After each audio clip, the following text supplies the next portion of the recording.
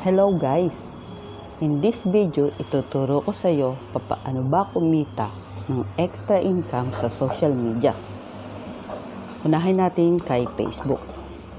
Kung ikaw na nanonood ngayon is bago ka lang dito sa channel ko, i-like mo na yan, mag-comment ka sa baba ng video ito, and click the notification bell para lagi kang updated sa mga new videos na i-upload ko, okay? Unahin natin kay Facebook. Dito kay Facebook. May 2 ways para kumita sa social media. Una, pwede ka mag-buy and sell. Ano ba yung buy and sell? Bibili ka, then ibebenta mo. Ang problema lang is baka walang bumili. Lugi ka. Then, number 2 is maghanap ka ng supplier mo. Yung supplier, yung may mga paninda na ikinukuhan sa social media.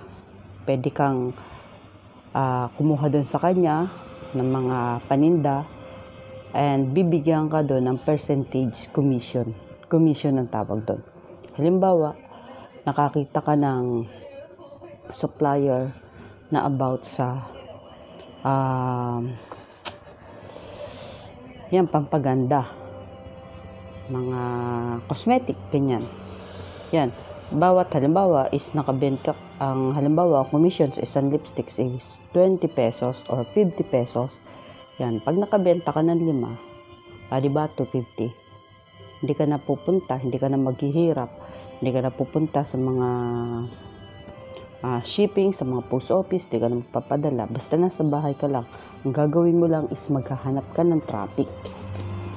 Every travel and tours, ano ba yung traffic? Ang traffic is yung tao na pupunta doon at bibili ng product na ino-offer mo. Okay? Saka ko na yung paliliwanag sa iyo. Ngayon, ang i-explain lang natin is paano ka kumita sa social media ng pre. Sa Facebook, yan.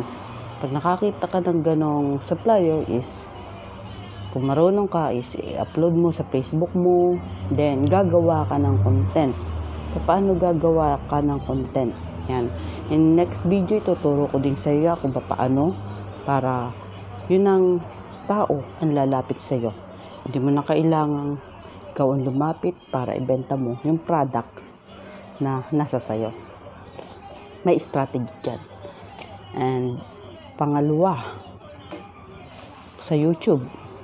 Kasi mga website yan. YouTube, paano kikita sa YouTube? Parang ganun din sa Facebook. Ipopost mo din lang sa YouTube. Then, may dalawa kasing option para kumita ka YouTube. Isa, yung nilalagyan ng ads ni YouTube.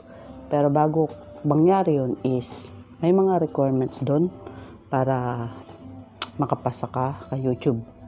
Then, pangalawa is yung ganun kay Facebook, yung strategy kay Facebook.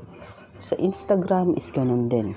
Kung naka-YouTube ka, nag-post kay YouTube website, lalagay mo lang yung Facebook account mo para mapuntahan yung Facebook mo.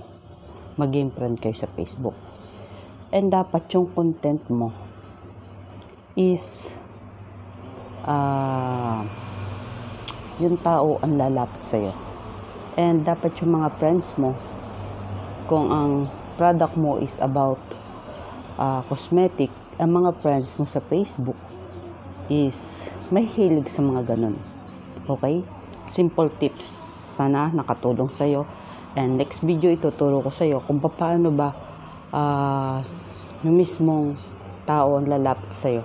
Hindi yung ikaw ang lalapit. Okay? Kung itong video ito is nakatulong sa'yo, give me a thumbs up and comment this video and click the notification bell para updated ka sa lahat ng mga videos na i-upload ko.